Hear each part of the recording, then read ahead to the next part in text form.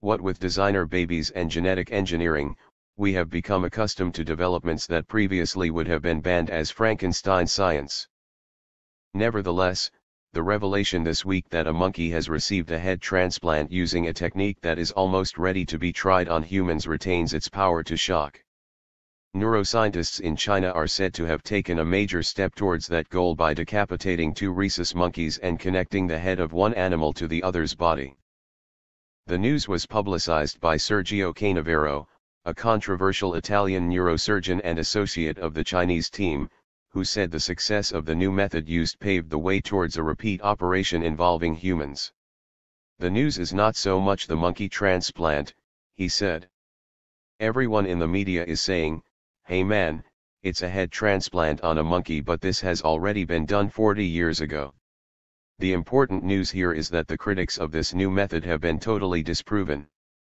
Why is this significant? Because Dr. Canavero is the same man who sparked a global storm last year when he revealed his determination to attempt a human head transplant. He is planning to remove the head of a patient with muscular atrophy and attach it to a freshly decapitated donor body, to give his volunteer a physically fit body. British experts in surgery and ethics were quick to condemn the proposal. However, Dr. Canavero declared, the world will never be the same again.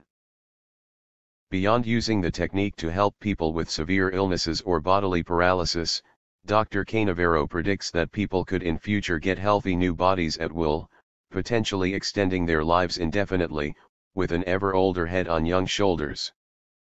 If this were not disturbing enough, the truth is that the Italian neurosurgeon's proposal is only the latest attempt to turn a twisted dream from the darkest days of communist Russia into reality. In the 50s, at the height of the Cold War, Russia and the West were locked in scientific battles to achieve domination over each other, most famously in the arms race and the space race. Behind the Iron Curtain, Stalin decided to open a new front, the medical race. One night, in 1954, one of his leading experimenters, Vladimir Demikov, and a team of surgeons operated on 2 stray dogs, one fully grown, the other a puppy. The following morning, Demikov, a veteran of the Red Army hospitals in World War II, unveiled a creature too appalling for even a 50s science fiction B-movie. He had stitched the head and upper body of the puppy onto the neck of the larger dog, connecting their blood vessels and windpipes. Looking every bit the mad scientist, Demikov declared on film, "You know the saying, 2 heads are better than 1. Astonishingly, both dogs' brains appeared to be fully working, a first of sorts. The world was both amazed and appalled by Russia's latest propaganda coup. But not everyone in the West reacted with disgust. By the mid-60s, Demikov had fallen from favor in Russia, but an ambitious young American scientist, Robert White, plowed on. In 1970, he decapitated 2 rhesus monkeys, and attached the head from one to the body of the other. The results were appalling to see.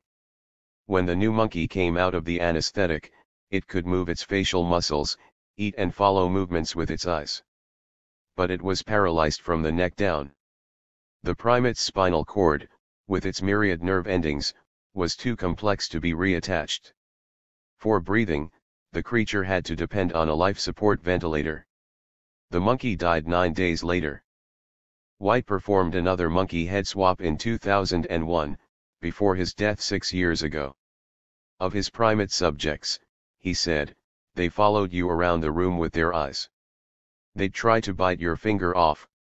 There was every indication that the brain was functioning as it was when it was on its own body." But White never succeeded in rejoining the primate's spinal cords. Nor has the Chinese team. Dr. Canavero sees their experiment as a crucial step, however, because he says the techniques allowed the monkey to survive without suffering a brain injury, before it was euthanized 20 hours later. The volunteer he has selected for a human head transplant is Valery Spiridonov, a computer scientist from Vladimir, 120 miles east of Moscow. Mr. Spiridonov has a fatal muscle wasting disorder called Verdnig-Hoffmann disease that has left him wheelchair-bound with a tiny body. "I am now 30 years old, Although people rarely live to more than 20 with this disease, he said last year. I can hardly control my body now. I need help every day, every minute. While few countries would ever grant ethical approval for the operation, he argued, I consider it to be as ethical as the transplant of the heart or kidneys. At some point of time this was considered to be unethical as well.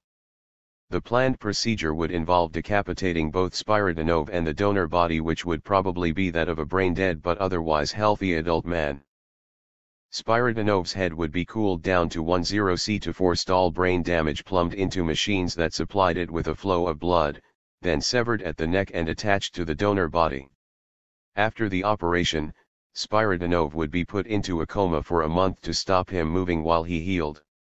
On waking, he would, it is hoped, be able to move his face and even speak with the same voice. Powerful immunity-suppressing drugs would be given to stop his head and new body rejecting each other.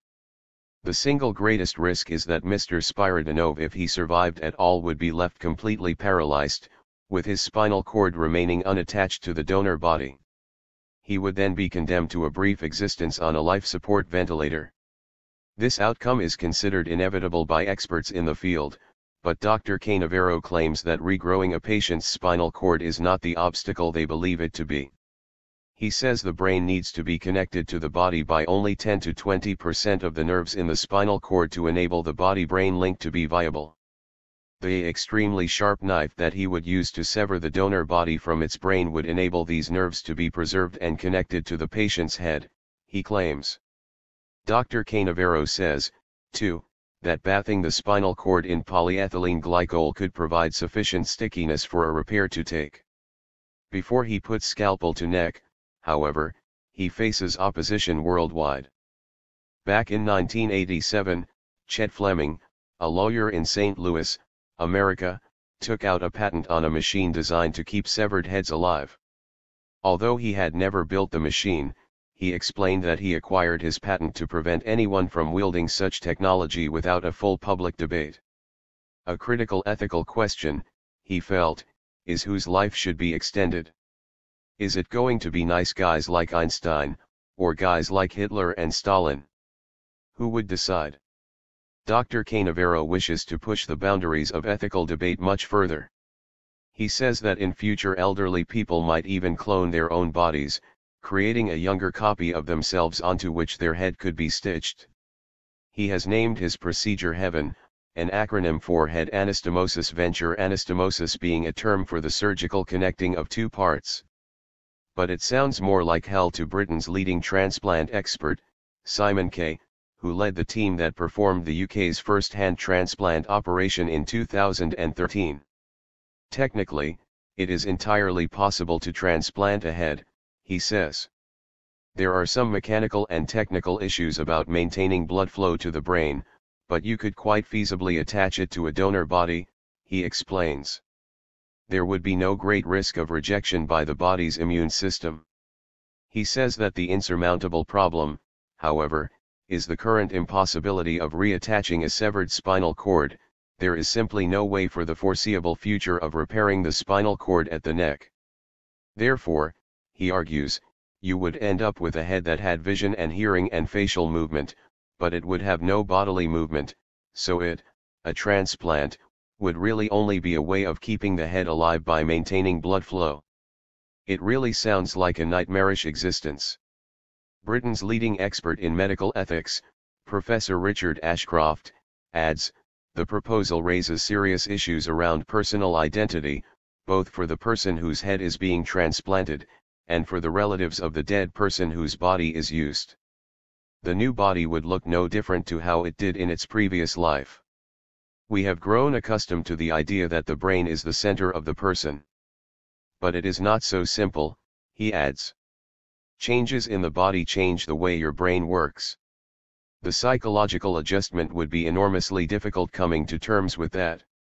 Despite all these qualms, we could soon see the day when Stalin's dream is at last realized as an horrific nightmare for mankind.